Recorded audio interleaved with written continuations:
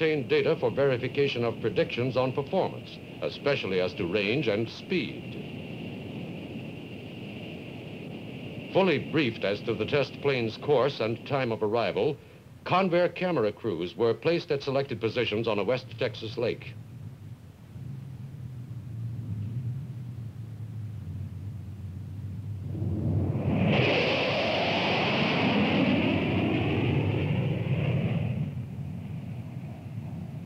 The total result was 10 seconds of film, or a couple of blinks of the human eye. Farther out in the mountains of West Texas, still another Convair camera crew awaited. On its approach at Mach 0.92, the B-58 could not be heard. Obviously, this keeping pace with its own sound could prove a factor in escaping enemy observation at low level.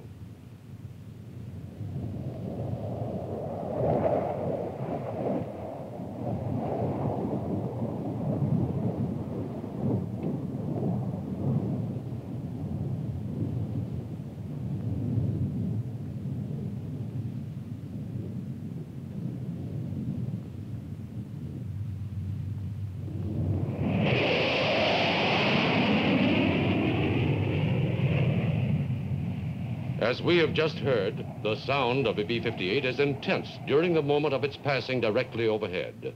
Strangely enough, though, observers at no more than 2 miles off its flight path reported its characteristic whoosh as barely discernible. Over south-central New Mexico, the pilot descended to 200 feet to seek out areas of lush vegetation in order to check bug accretion on the windshield.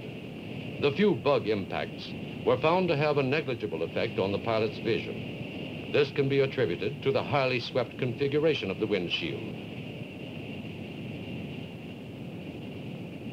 Low-flying aircraft normally experience considerable atmospheric turbulence over rough, arid terrain in warm weather.